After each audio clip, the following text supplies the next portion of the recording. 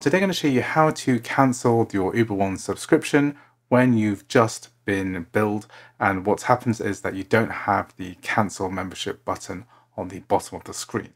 So I'm just going to show you what normally happens if you try to access your Uber One settings.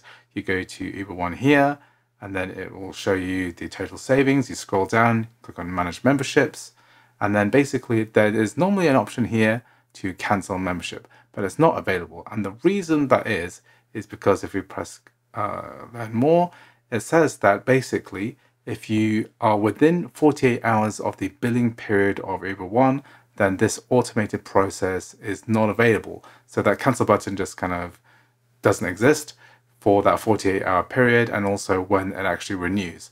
And this is basically a tactic for Uber to maximize their profit. They want to make it as difficult as possible to cancel when it's due. So I'm just going to show you how to fix this issue. So if you haven't subscribed already, then please consider subscribing, and you'll be able to keep up to date with the latest tech tutorials. So basically, we're going to scroll back into that menu. So we're going to go to account, then we press Uber One, and then we're going to go to manage memberships. Then we're going to press learn more, and then we're going to press how do I cancel my Uber One membership. And we don't have this option, but we do have this text box.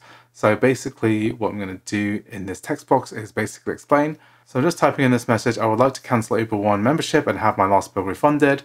Then just go ahead and press the submit button, and then that's going to go and be submitted as a ticket. So it just adds another layer of kind of difficulty in order to get this refund. And then once we get this refund, I'm going to show you the next screen of the refund. So after about a day, I managed to get a response. Here it says, how do I cancel my Uber One membership? This is an email I just received. We have cancelled your monthly Uber One subscription. Please rest assured that this will not renew next period.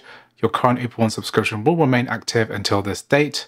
So if we want to get an actual refund for that payment that went through already, then I could just contact support, and then we'll be able to sort out this issue.